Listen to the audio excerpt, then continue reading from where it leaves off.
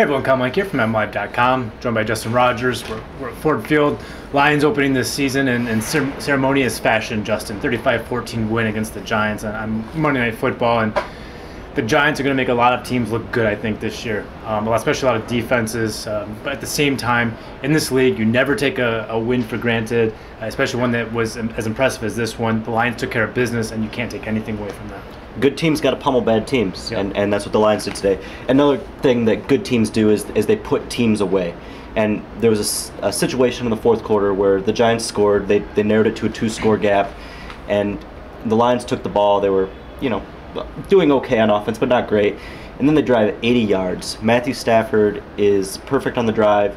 Joik Bell, who struggled, the running game in general struggled for the first 3 quarters. Joik Bell finally puts his shoulder down, starts picking up big chunks of yards against 8-man boxes because, listen, the Giants knew the run was coming, but they pounded out and grinded out those yards when they needed it. Not only that, they killed time, but they finished it with a touchdown and sealed the victory. And that is what good playoff football teams do. Yeah, and good playoff football teams also have good quarterbacks. And we've heard all offseason about Matthew Stafford and the evolution of Matthew Stafford. But I think you have to be legitimately excited by what you saw from him, because the Giants might not be a great team, but they have a pretty good defense. They have a pretty good secondary.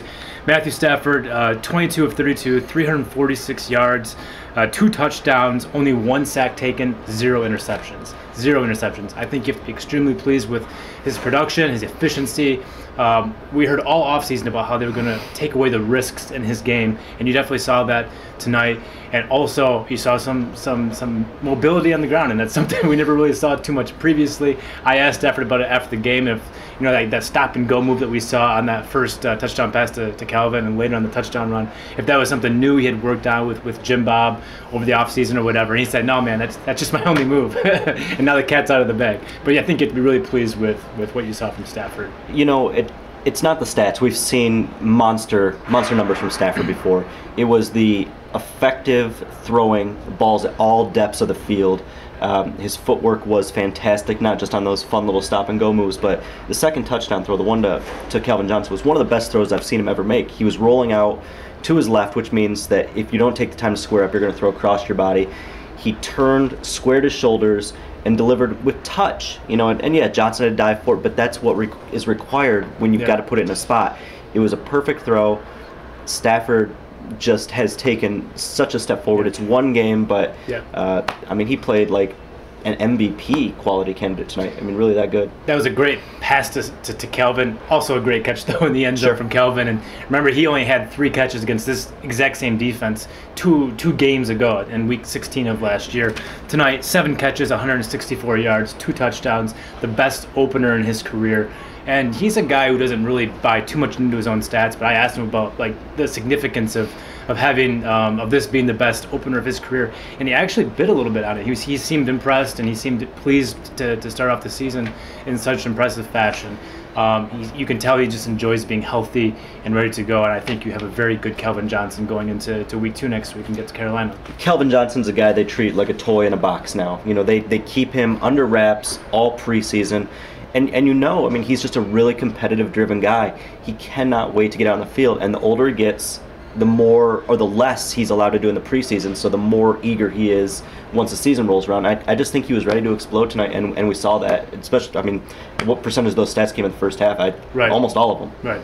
Right. 2 big differences I saw with Calvin. One was him lining up all over the place. We were promised that. Second thing was he rested a lot more, I thought, than what he did under Jim Schwartz. I think that's just going to this is looked at as a 17-week marathon, not so much a let's see if we can get Calvin 300 yards in the first week of the season.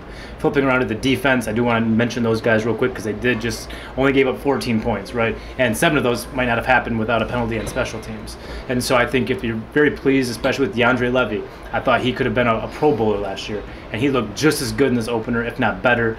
10 tackles and an otherworldly interception. I have no idea how he came up with that. He's just all over the place all the time. His instincts are through the roof. We've seen that progression from the start of his rookie season to now, and now he's just that one step closer because he's reacting more quickly to plays, and he's just building off last season. Defensive line was very good too. George Johnson, the guy who came out of nowhere during training camp, 1.5 sacks. Ezekiel Ansah, who barely touched the field during the preseason, 4 quarterback hits. They got pressure up front. The front seven was great. The secondary was up and down, but good enough. You know, if the defense is going to be this good all season long, this is a team that can compete for a playoff spot. I saw it on Twitter, and I'm not going to cite the person because I can't remember exactly who tweeted it, but they said Darius Slay was up and down tonight, but compared to last year when he was only down, that's still an improvement. You did see some growth from him. Real quickly, Justin, to cap this off, how much can we extrapolate from what we saw tonight against the Giants? How much can you read from this win going forward? Not a lot, but enough. You know, you can, as we talked about, they did things good teams do. They finished the game off. They soundly beat opponent in all 3 phases of the game.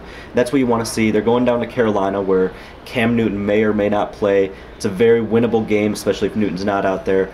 Green Bay and Chicago did not look great in the opening week. Minnesota did. God knows what's going on there. But, you know, the NFC North is up for grabs. The Lions have shown that they're, you know, ready to make some noise.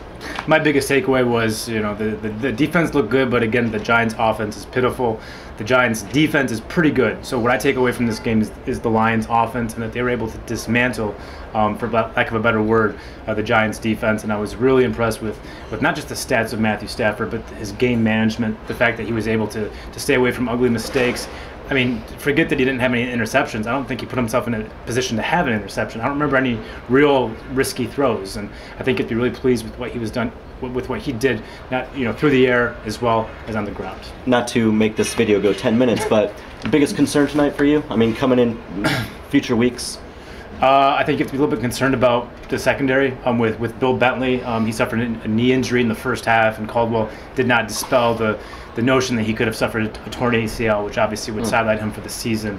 And the Lions only kept 5 cornerbacks coming into the season in the first place, so now they're down to 4 healthy cornerbacks.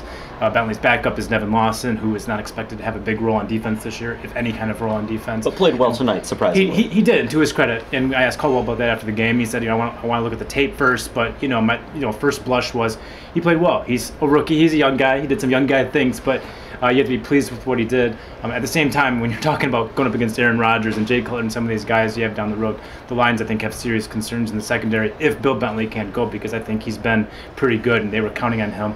You only have 4 cornerbacks. Moves are going to be made this week no matter what's going on with Bill Bentley. Sure, especially with 2 inactive receivers. I mean, they could certainly, if Bentley's not put on IR with something serious, you know, we could definitely see them drop a receiver tomorrow for a defensive back. The run game bothered me. You know, they didn't get much going for 3 quarters. I thought it was kind of stagnant in the preseason as well. They're just not getting the push that was there. I think they ran a little bit better outside than inside, but you know, they're going to need more push there if they're going to want to be a balanced team, which they claim they want to be, which it's not even a claim. I mean, you have to be balanced in this league to be effective. Stafford can't throw 40, 50 times every game if they want to win regularly. They've got to run the ball better like they did in that closing drive. Absolutely. So we got, for Justin Rogers, I'm Kyle Meinke. Big first night for the Lions. Keep it right here at MLive for all your coverage throughout the week and going into week 2 against Carolina.